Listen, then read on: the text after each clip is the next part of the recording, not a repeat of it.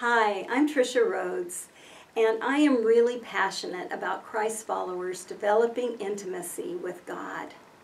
But from my perspective, this has never been more at risk than in this digital age, where technology is literally redefining our way of being in this world.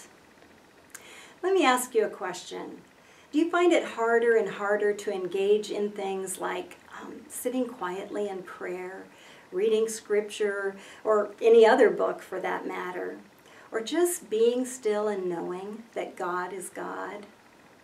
If so, you're not alone. But what you may not know is this plague of distraction is caused by technology as it is rewiring our brains. In fact, brain science tells us that our engagement with our smartphones, our computers, our tablets, our e-readers is deepening neural pathways that make it difficult for us to maintain practices that are essential for the care of our souls. This means that the neurological activity between our ears has a direct link to our formation into Christ-likeness.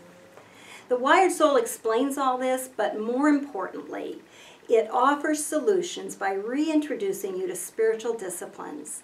Things like meditation, contemplation, listening prayer, slow reading. Every chapter ends with a guided practice that will help you integrate these things into your life so that you can become more focused, more attentive to God, and really more mindful of the world around you. Let's face it, technology's here to stay, and our lives are only going to become more complex in this digital age.